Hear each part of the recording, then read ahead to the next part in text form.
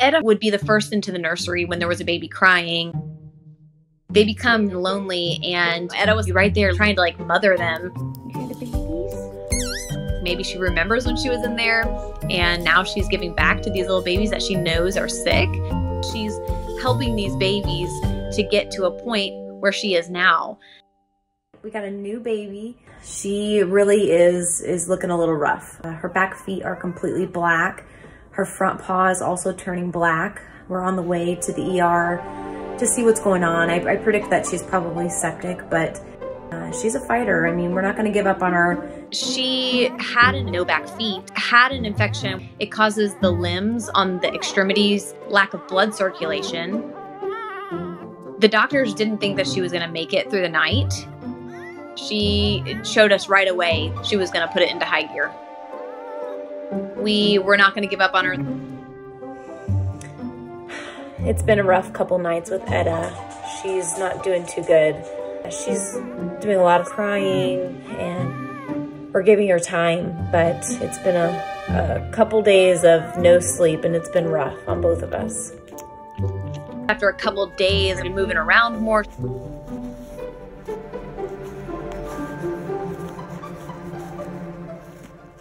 you guys, Etta is doing so much better. She's trying to walk around. Those back feet are not bothering her at all. We're wrapping them, and she's trying to act like a normal little puppy right now. She never really knew what it was like to walk with feet, and as long as they were padded, she was taking steps just like a normal puppy. She was still wobbly, you know, and she would roll sometimes or trip. She took her tumbles, but then would get right back up and continue on.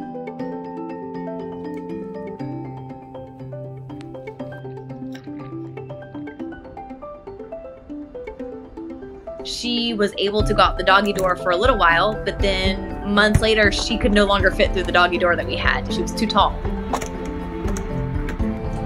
Today is the day Etta gets her prosthetics.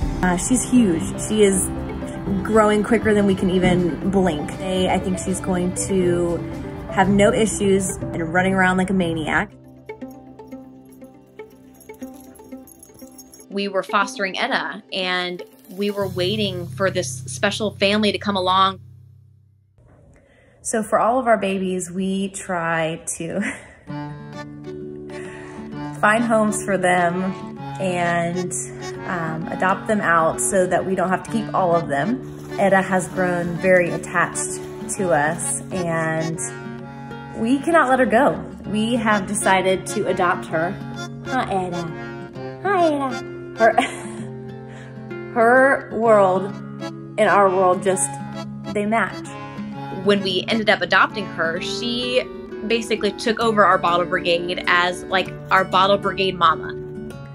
Since Etta has joined our family full time, she has wanted nothing else to do with anything other than this nursery. When she hears the babies crying, she's coming right now. She's coming around. Oh, she heard. She's coming back into the nursery. As you guys can see, she's very interested. I put a gate up so she would stop coming in. Are you waiting to see the babies? When you take special needs puppies, they don't really know how to function as a puppy without the help of their mom. She comes in and she's helpful in giving these babies motivation to keep living. You know, it's like she wants to be a mom to them. She makes her pit stops by those incubators all the time just to check on them and just like see who's crying. They can actually snuggle up against Etta. Even just a scent from a dog helps them to know that they're not alone. When she was a baby, we had other babies in the nursery. All she knew was hearing little babies crying and, you know, us helping little babies. And so maybe it's her way of giving back